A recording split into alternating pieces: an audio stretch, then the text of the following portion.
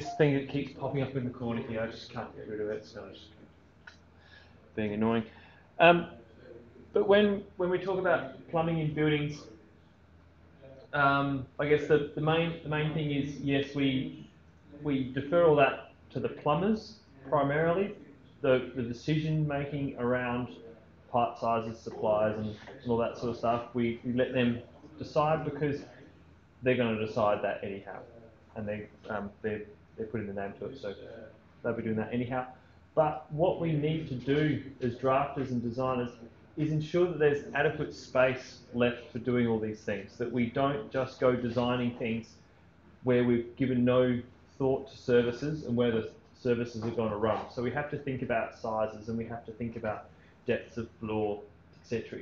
in some areas, just to make sure that when we're on site, that things aren't getting chopped through that we don't want chopped through, joists and things like that. And in the plumbing code, it specifies where plumbers are actually allowed to cut through, etc.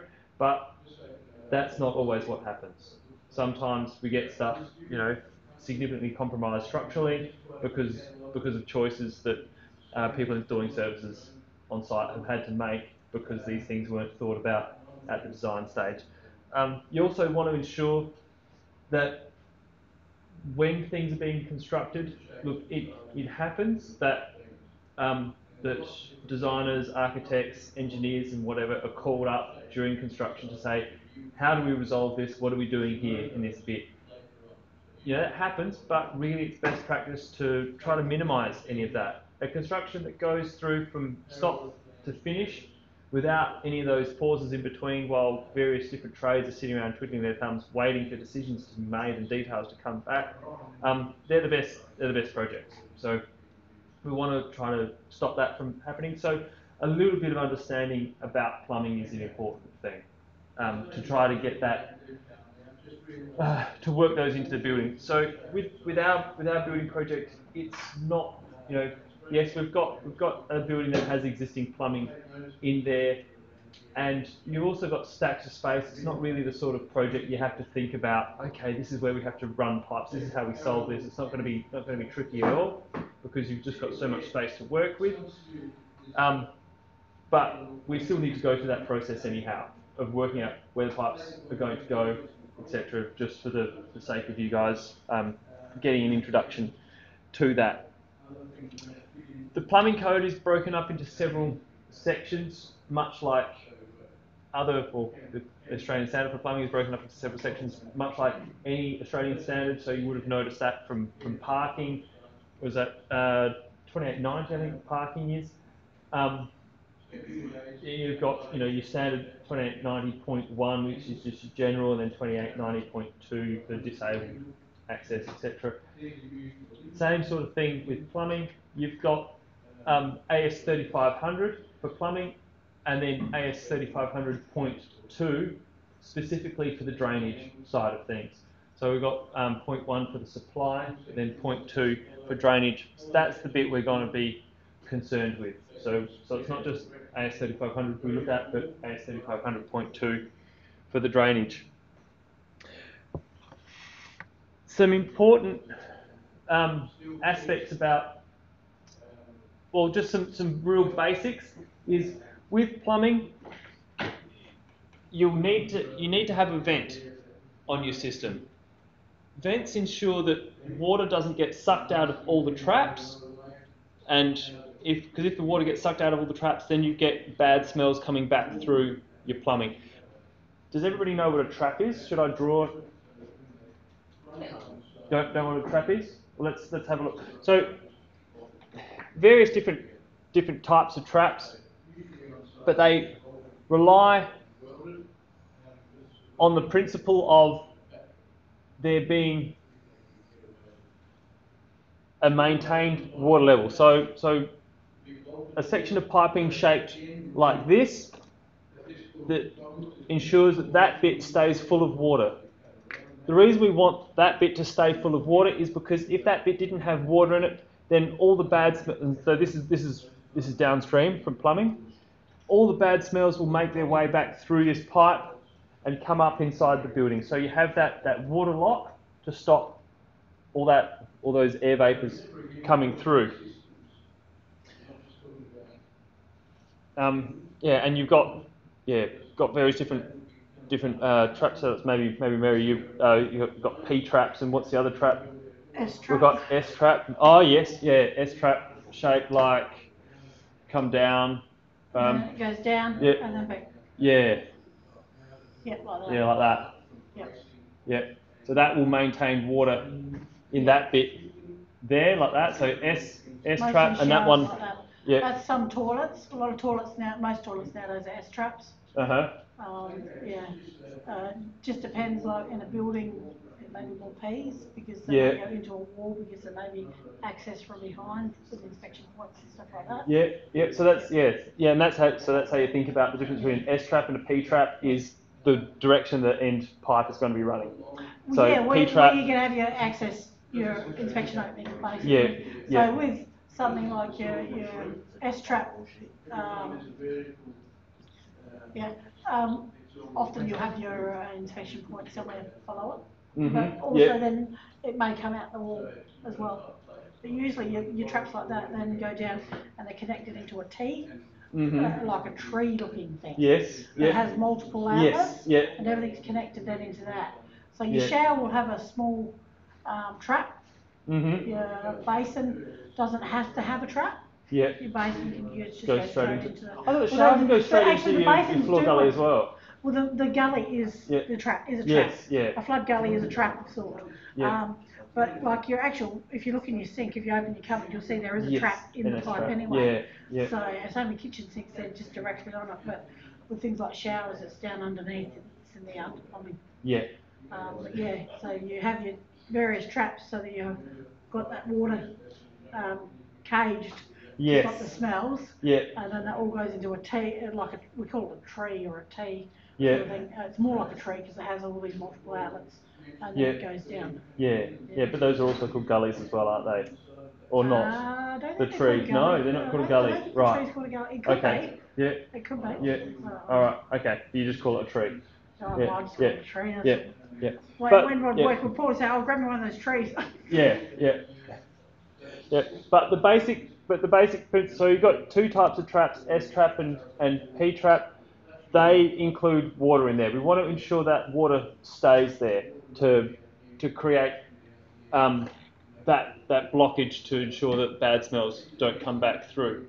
So we have vents upstream in our plumbing run to ensure that not all of that water gets sucked out. Also, another essential thing in a run of plumbing is an inspection opening. So plumbers need to be able to get in there to run things to clear out your roots or to pull blockages out, do all the sort of messy stuff. You need to have an inspection opening adjacent where a toilet goes into your plumbing run. So wherever you've got a toilet coming through, you've got to have an inspection opening there. And then somewhere in your run of plumbing, you've got to have an overflow relief gully as well. The choice about, and this is as far as I can understand, there's more I can certainly learn about this, but as far as I understand, the choice of your location for overflow relief gully is anywhere that you can ensure that overflow relief gully is 150 millimetres lower than your floor level. And so when we're thinking about outside of the building, if you've got a section there where your overflow relief gully can be 150 millimetres lower than your floor level, that's where you put it. Any other factors that go into choosing location of your overflow relief gully that you know of? Or I think it has to be within a certain distance too. Same with the vents, they have to be within a certain distance. Oh, yeah, 30 metres though. Is it 30 metres? Yeah, I think it's 30 metres. Your overflow relief gully has to be within 30 metres. Okay, I won't comment. I'm not sure about that. Yeah, okay. Yeah, I don't remember. Basically, it's just in case the sewer backs up. Yes. Going to come out through your floor. Yes, it comes out outside the building. There, But you can have those. You can have like a tap above that, and it can be like a drain. Yes. Yeah. So it's not like some point that just sits out randomly. You actually can make it a usable point. Yes. Yeah. So probably everybody has seen an overflow relief gully before. If you look at them from the top, typically got this black grate type thing on the top of them like that. But that's there just in case there's a blockage in our pipe work back here somewhere. It can all spew out of this thing. And sometimes outside. there's ceramic. Sometimes it's just around ceramic with a metal grate in it. Oh, the really old ones. Yes. Yes. Yeah. Yep. And so you need to incorporate those things in your plumbing run. You need to have a vent. You need to have an inspection opening at whatever intervals. I think that's 30 metres as well, but don't quote me on it. I'm not a plumber. But you do need to have them where you've got your toilets coming in. So you have to have an inspection opening at that. And those inspection openings have to be the same size as the drain that it's inspecting. So if it's a 100 mil drain you're going into, then that inspection opening has to be 100 mil. So there's a whole host of okay.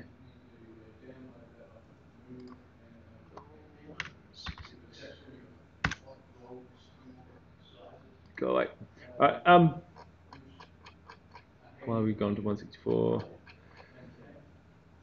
So there's a whole host of interesting information within the Australian standard for plumbing, but one of the things that helps you work out first of all the size of your pipes is in this section here, page 166, fixtures and appliances. So if you go straight to that, so page 166, fixtures and appliances, it gives you the sizes of the pipes that are required for the various different sizes and the sections of the Australian standard that relate to those pieces. So if you're thinking, oh, I've got this and I have to design this, or I have to think about this particular thing, it's good. Fixtures and appliances is a good place to start, and it gives you direction from there.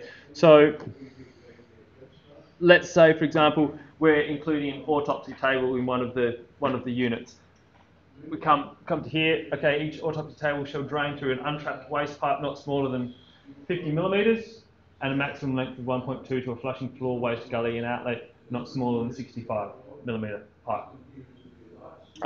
But we've got also basins shall be fitted with 40 millimetre trap and waste pipe not smaller than 40 millimetres or connected as fixtures in pairs in accordance with clause 6.5.4. So we go, oh, okay, we're installing a pair of them. Let's go check that bit out.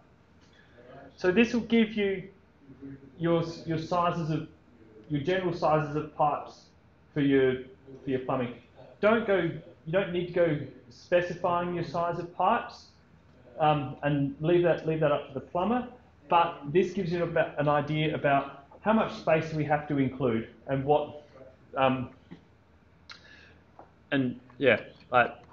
we have to think about in regards to that plumbing before it actually goes to the plumber. Beyond that,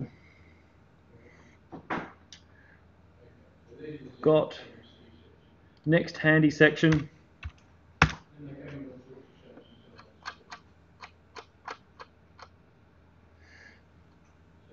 So we've got section 3, drainage design, and within that we've got size of drains. We are not going to be working through this to size up sizes of drains. The only important bit that I wanted to pull out of here is that a main drain, the minimum size of a main drain should be 100 millimetres. So we're not messing around with any of that, but all of your pipes will make their way to a main drain, which has to be minimum size 100 millimetres, but it may end up being larger. Then once we've had a look at our various different types of drains, our sizes of drains from looking in that section on page 166, we also have to think about minimum grade of drains. We have to think that where they come out of the trap, then they've got to grade from there. And so on page 21, table 3.4.1, we've got our minimum grades of drains. So for your various different drain sizes, you've got the minimum grades that they have to be at.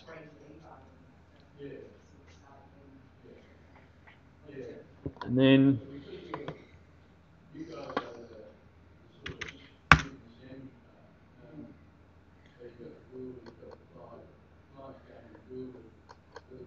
page 32.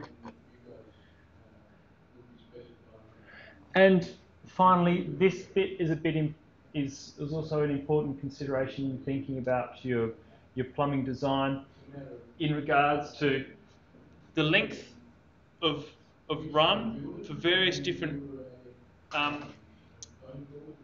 fixtures before they have to go to a vented main drain.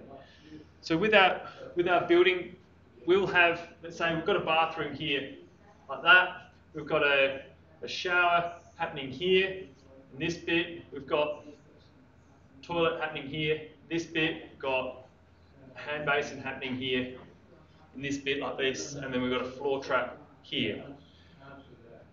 Our typical way of running plumbing, and Mary, you might have something to say about this as well, I'm welcoming any of that, but we're going to join into our floor trap and then go to our 100mm outlet at our toilet. So our toilet goes straight into our 100mm outlet, but our shower joins up with our floor trap here, our basin joins up with our floor trap, that floor trap joins up with that. We have inspection opening there, like that, and then this thing will be vented at the head of that plumbing. That's pretty much how you do it, Mary. Reason is because you've got the shower water and the basin water helps to keep that sewer flowing better. Right. If you just had your sewer water quite often, it can kind of like, because you don't go as often. Yes, yeah, clog up and dry up. Whereas they keep constant flow of water going through, it helps to flush the system regularly. Yeah, right. Yeah, and also you go into your floor trap here because if in case there's any issues, it comes up your floor trap. Yep. Correct. Yeah. So, and the reason I drew that and pulled that out is because we've got this limitation here about the length of these pipes before they go joining into a vented plumbing run. So with this bathroom here, that's not an issue. We've got our main drain just outside of this toilet here. It's going to be, 3 metres max from the shower. And doesn't connect directly to the toilet. The toilet comes down as a pipe. Yeah. And it comes down and joins into the toilet pipe further around. Yeah. Sort of thing. Yeah. Not directly under. No. Okay. Yeah. I won't draw that. But yeah. No, that's a good point. But so with this diagram here, typically it's 10 metres from any fixture. It can be in an unvented drain before it has to join up the vented drain. If we're dealing with more than 10 metres, then we have to vent these drains somehow. So if we've got a multi-unit building, for example, and we've got all these branches happening, so these plumbing branches, before they join up to a main drain, if it's going to be 10 metres more from that point to the main drain, which is vented, we'll have to vent those bits somehow. With our project that we're dealing with, that's probably not going to be an issue. 10 metres is a long way. If we've got our main drain happening in the centre there, where our branches go into it, it's not going to be an issue. But certainly in some developments it is going to be an issue. So you're going to have to think about how you go venting those branches before they join into a vented main drain. And that's all that I'd organised for thinking about the design of the plumbing for this building. So in summary, we've got all our smaller pipes joining up to typically our 100 mil that comes out of the toilet, or just after the toilet, so we've got 100 mil coming out and they join up just after the toilet. We've got an inspection opening there. So we'll have to be able to incorporate that into the design somehow. How do we have an inspection opening there? And then that's going to be joined into a vented main drain which goes down and joins up with our sewer. In the situation of our building, that's going to be super simple. But yeah, Mary, anything you think is all important to add in regards to design of plumbing that I haven't been covered in that? Yeah. Yeah. Yeah. Cool. Your vents can run up through walls. Sometimes. Yeah. Yeah, because usually your vents only have to be 50mm pipe. Yeah. So you can go up through the middle of the wall. There's space for that to happen. Yeah. Yeah. Yeah. Okay, so inside a building, for example, if you had to vent inside a building, you can. So in one of the internal walls, you run the vent through that, and then pop it out through the roof. Yeah. Yeah. Yeah. Right, that's. Yeah, if you got more than 10 meters. Cool. All right. Usually your inspection points would be you put an inspection point somewhere like in these locations. Yes. Because you've got a T there. Right. Okay. Yeah. Just in that instance, so like if you've got a really long length, you might put several. Yes. And a really long length. So if there's a blockage somewhere, you've got a few access points to go through. Yeah. Yeah. And you find your blockage is easier too. Yeah. You open the vent, there's nothing. Yeah. And if the minimum, I don't know if the minimum requirement is 30 meters, but if it is 30 meters, it's a long way to send something to find a blockage. On a house site, you'd have them that wouldn't be 30 metres apart, no. But yeah, commercial maybe, I don't know. Yeah. I wouldn't want it to be 30 metres personally. Yeah. If there's problems, and I mean in commercial, you get people doing flashing stupid things down. Yeah. You have kids at home flushing stupid things down. Yeah. So you generally have one somewhere not far from the toilet. Yes. Because if something gets flushed down, usually that's where your blockage happens. Yeah. Yeah. But then you also get blockages happening at these T's, and that's also and a where good you connect location. into your common effluent, usually you put an inspection point somewhere there. Yes. Yeah. I think that's mandatory. Yeah. To have that. Yeah. Yeah. It says somewhere in the plumbing code that if the wastewater authority doesn't install an inspection opening at that junction, then you have to install one. Yeah. But where in the AS, I'm not entirely sure. And if you've got septic tanks, either side of the septic tank is always helpful too. Yeah. Because you've got the two outlets, you've got a front and a rear outlet. So if you put one on either side, it's a problem. Yeah, you've got two. Access, Yes. yeah.